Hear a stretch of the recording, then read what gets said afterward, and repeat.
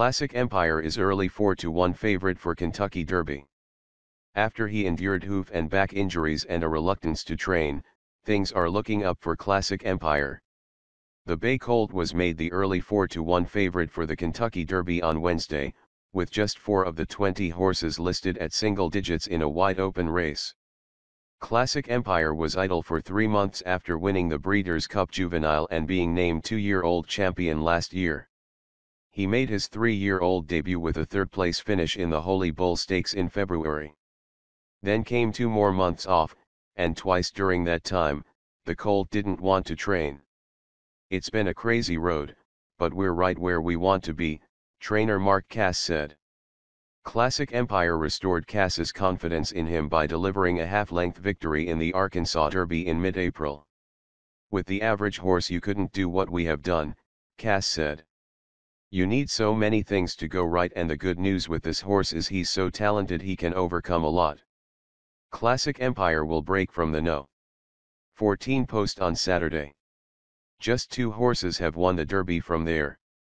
The last was Kerry back in 1961. Classic Empire's sire, Pioneer of the Nile, finished second in the 2009 Derby. "We couldn't be in a better place right now," Casse said. Recent history is on Classic Empire's side, too. The favorite has won the Derby each of the last 4 years. It's the longest such streak since the 1970s. Always Dreaming and McCracken, a 3-time winner at Churchill Downs, are CO second choices at 5-1.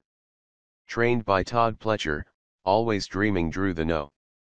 5 post, which has produced 9 Derby winners, most recently California Chrome in 2014. Bluegrass Stakes winner McCracken will break from the No. 15 hole. The last of 5 winners from there was Triple Crown champion American Pharoah 2 years ago. Casse is one of 3 trainers with multiple horses in the race. He also trains State of Honor.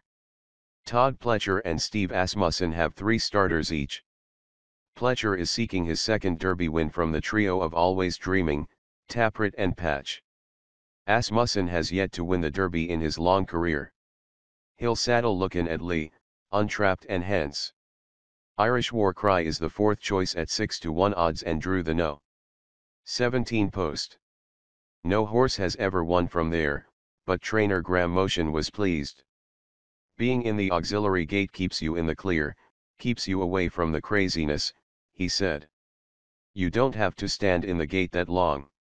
The main starting gate holds 14 horses and has a 6-stall auxiliary gate that is attached. Horses are loaded into the gate 2 at a time, beginning with posts 1 and 11, which spend the most time waiting for the start. 4 horses are listed at 15-1, Girvan, Hence, Gunevera and Gormley. 6 horses are 20-1 shots, Lookin' at Lee, Thunder Snow, IRAP, J-Boy's Echo, Taproot and Practical Joke. Lookin' at Lee drew the dreaded No. 1 hole in the starting gate. His sire, Lookin' at Lucky, had the same spot in 2010. He was the 6-1 favorite that year but was pinched at the start and got banged against the rail before finishing 6th.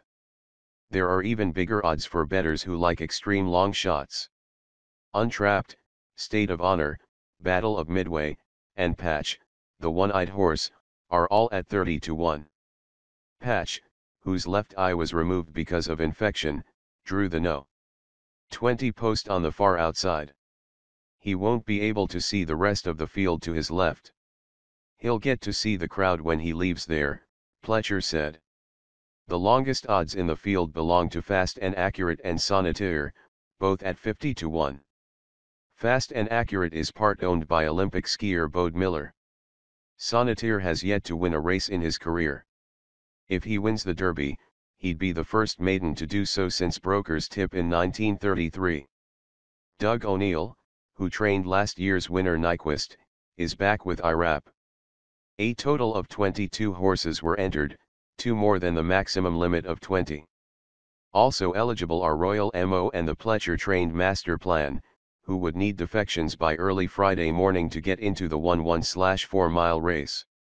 The owners of Fast and Accurate paid the $200,000 supplemental fee to make the colt eligible for the Derby, and as a result, the other two Triple Crown races. The extra money from Fast and Accurate's supplemental entry raises the Derby purse to $2,395,800, if 20 horses start. It would be the second richest purse in the race's 143-year history, behind the $2,399,600 awarded in 2005. The winner would earn $1,635,800.